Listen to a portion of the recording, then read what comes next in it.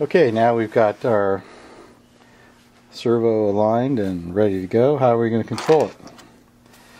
Well, one option is to use these controllers here, these fascia controllers, designed for the quad. Also work with my new Octopus II.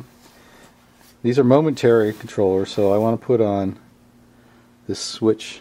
MTR here means momentary, so you put that jumper on across those two pins like that, and now it's set for momentary control. So I can plug this in. I want to plug this in the same number 0 as my switch, and now you can see if I press this button, it moves the switch like that. Okay, I also have the bicolor option, red-green bicolor LEDs. You can put that in, plug that one into position 0. Okay, now you can see both LEDs stay lit, swaps red and green. A nice thing you can do is you can get one of these Y servo connectors here. So this has one input goes to two outputs. So let me connect up both of my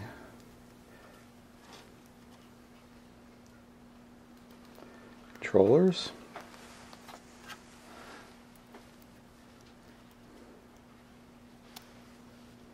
Now I've got both controllers connected to one Y. Connect that to the board. Okay. Now we can have two controllers at different spots.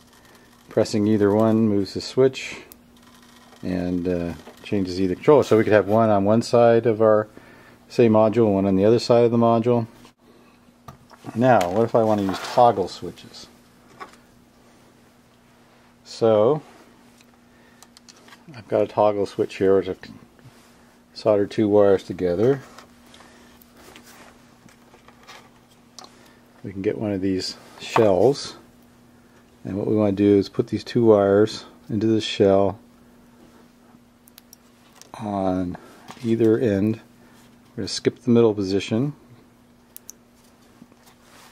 and then we can plug that toggle switch in like that. Now we need to take off the momentary jumper that we put on, because this is not a momentary switch. Now moving the toggle one side to the other moves the switch. Nice thing about using toggles is you can use these other connectors over here to change the power to your frog.